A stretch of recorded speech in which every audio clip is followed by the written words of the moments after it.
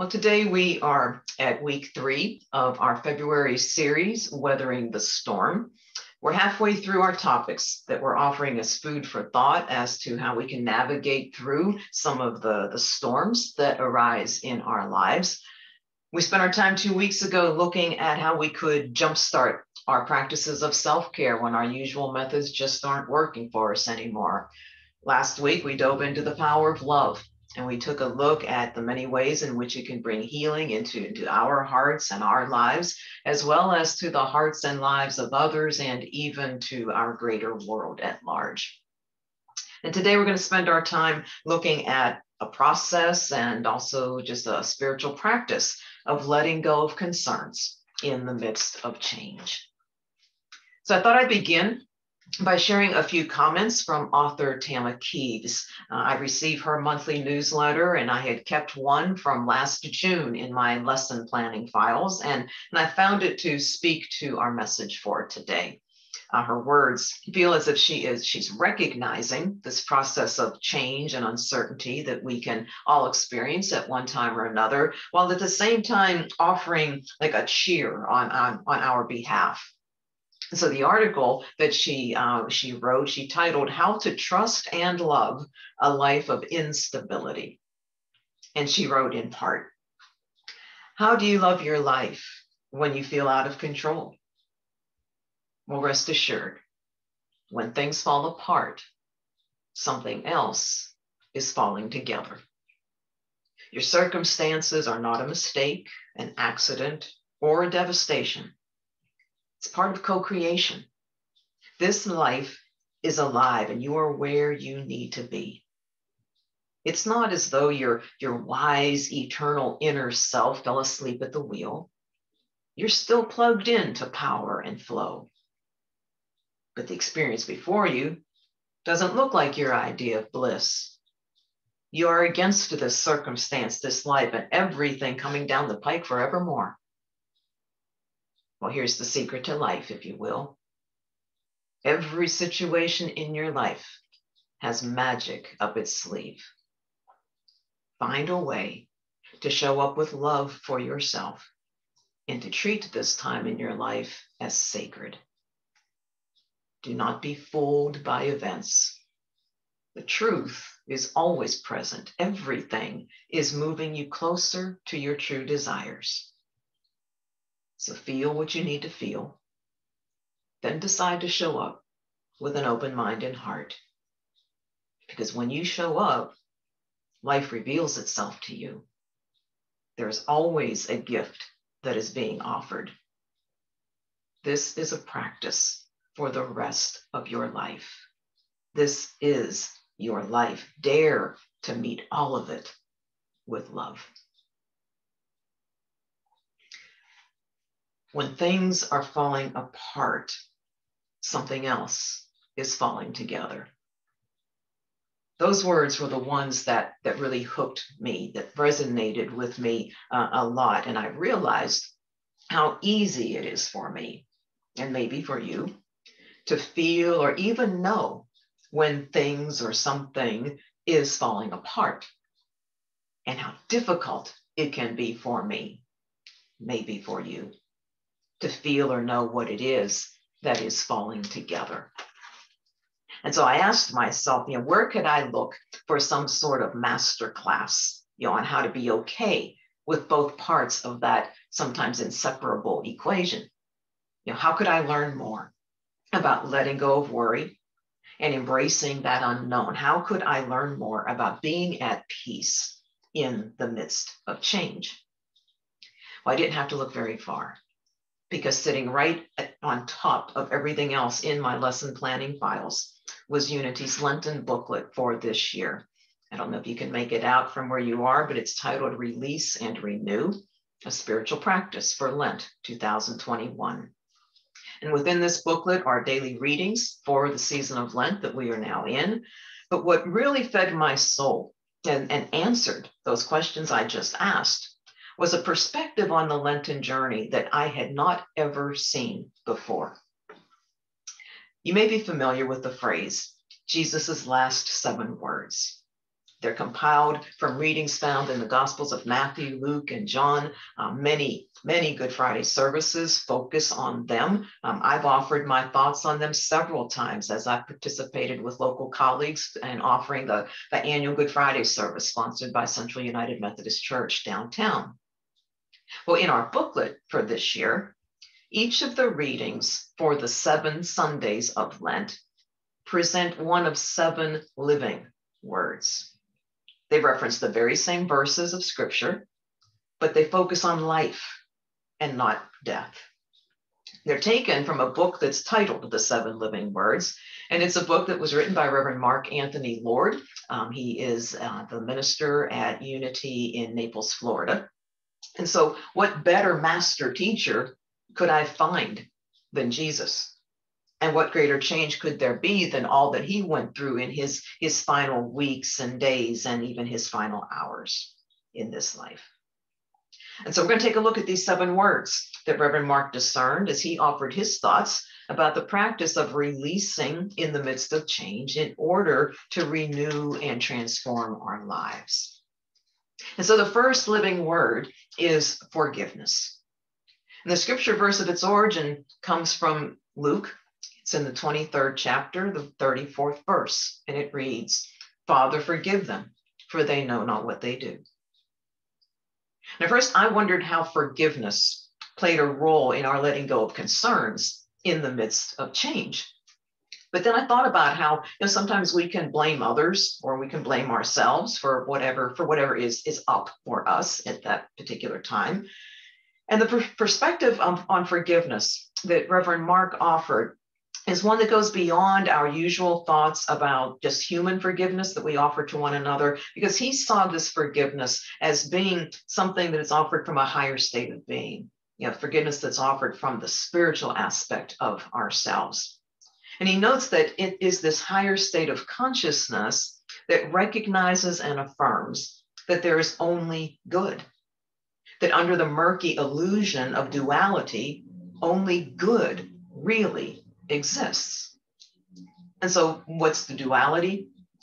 Well, it's when we're in the midst of an uncomfortable change, in the midst of uncertainty and doubt and so forth, that we experience it as someone or something that's against us, that's out to get us for whatever reason.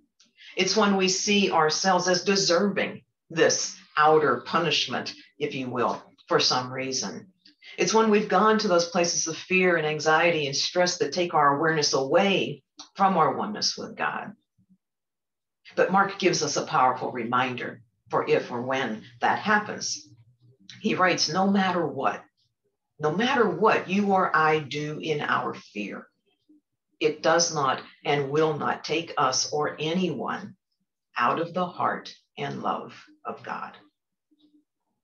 So instead of fear, we trust what our master for today taught.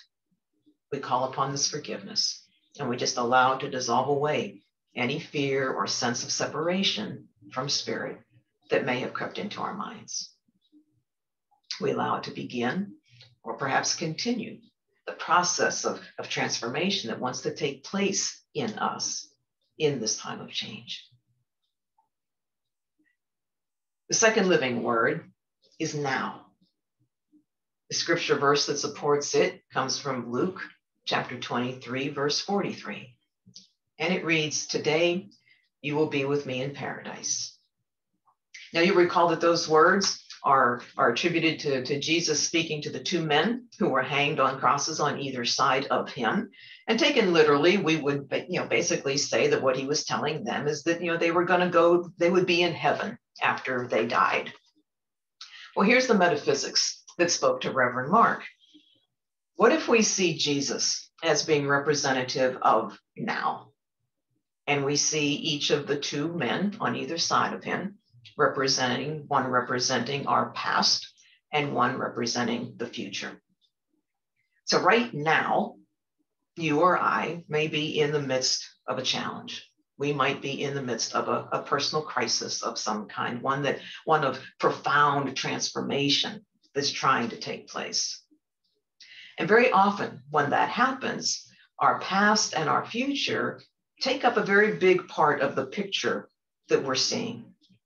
Because there we are, we're just trucking along, with how we feel life is, quote unquote, supposed to be.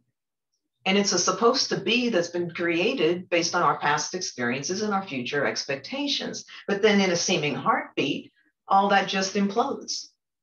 And what we're seeing now is a time of darkness and uncertainty, and paradise seems pretty far away and perhaps not even attainable. However, that word paradise is used many times in Scripture interchangeably with the phrase kingdom of heaven. And what did Jesus teach about the kingdom of heaven?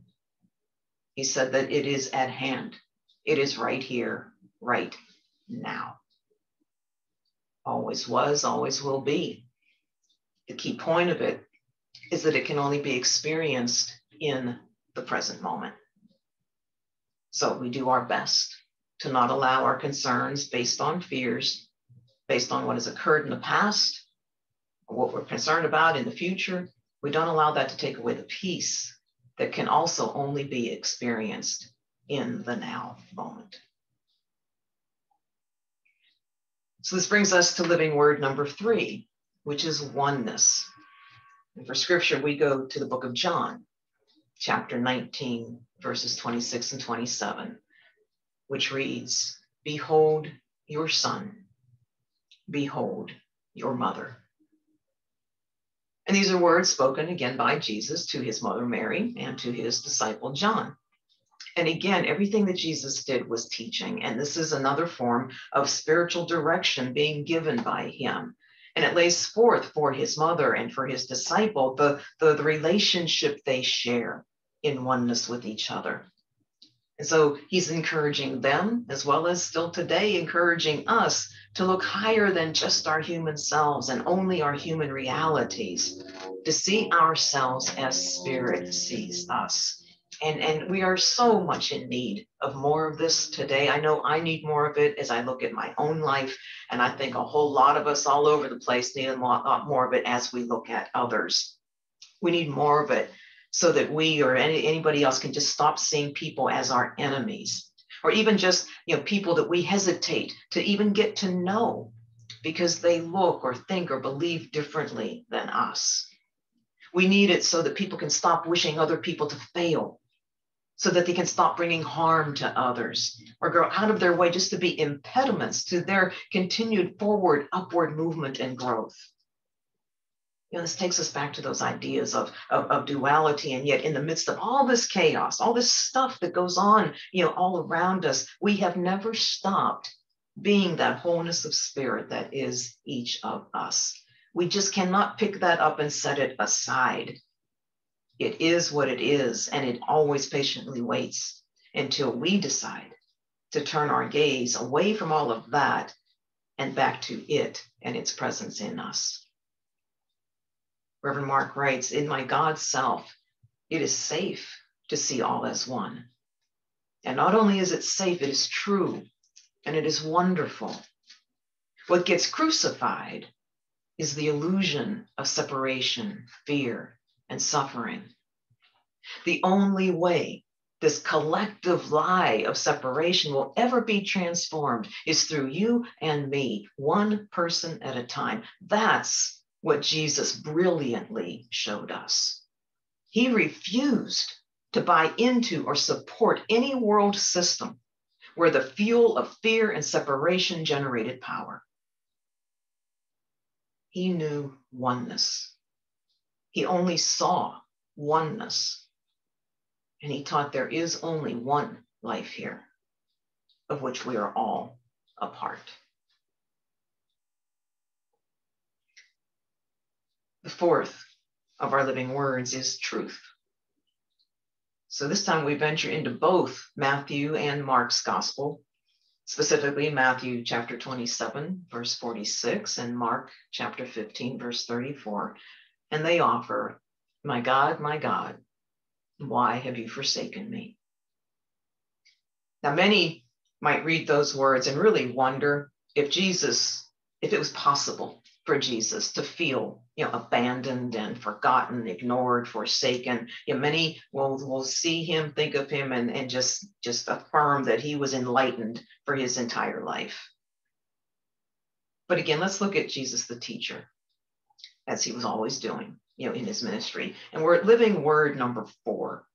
We're right in the middle of the 7 words that we're looking at in total. And if we look at this across our Lenten journey, we'd be right in the middle of Lent and the transformation that we're talking about today. And there's a saying that says that it's always darkest before the dawn, right? And applying that to this scriptural verse, as it applies to whatever we may be going through, tells us that we're getting close. We're getting close to what we seek. It tells us that we've been doing the work, taking to heart the teachings and the modelings offered to us from centuries ago. And it tells us that you and I, yes, we may have hit a wall in this middle point, but there is a much more deeply rooted truth in us at this point. It's the one that says, okay, just take one more deep breath in and then one big exhale out. And let that exhale be the one that just clears away anything that may still be in our thoughts, in our hearts, that would hold us back in any way from what we have been called to become. It's telling us just take that one more breath because you are ready. If we could only hold on to those words of possibility and assurance in the darkest of times, because doing so is a huge step in knowing. It's a huge statement of knowing that we have been doing exactly what is necessary for us to grow, exactly what is necessary for us to gain new insights, exactly what is necessary for us to change and to change for the better. So it's important to stay that course, work with whatever fears present themselves, and continue breathing into that truth of spirit and the fact that it has not, could not, would never abandon, betray, forget, ignore, or forsake us. So now we're at the place of the 5th living word, and it's vision. Just 2 words for this one. Comes from John chapter 19, verse 28. I thirst. I thirst. Now, Reverend Mark, in his writing, interprets these words as spoken by Jesus as having absolutely nothing to do with dehydration or any other physical need of his body. Looking at them through the lens of Jesus' spiritual teachings, he sees them as Jesus speaking to a desire that gives your soul eternal life. In other words, a thirst for the life of God that is within us all. So you could look at it this way, perhaps, and consider times when you have been, in the zone, as we say. You may have been doing some writing or painting. You may have been creating a vision board or a collage of goals. You may have been out on the trails, cross-country skiing. You may have been playing some kind of sport. And in the process of doing so, you were so in the zone that you lost all track of time. Your book or your journal, page after page, has been filled without you lifting up a pen for hours. Or your canvas or your corkboard, it has come alive with color and flair and all things you. Or you have traversed a longer distance than you ever had, or you've scored in your sport more easily than ever before. And you didn't realize that any of that was happening until it stopped and you were able to see and realize all that you had done. Well, that realization is also an awakening.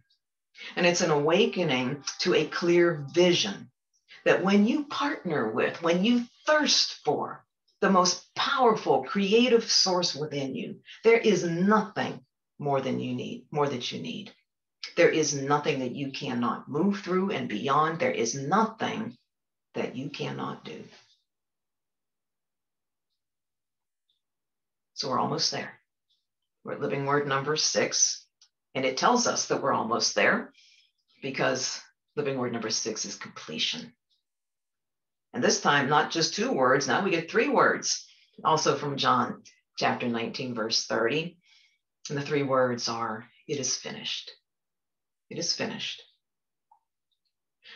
Now, Reverend Mark refers to this stage as the one that we call what is done, done.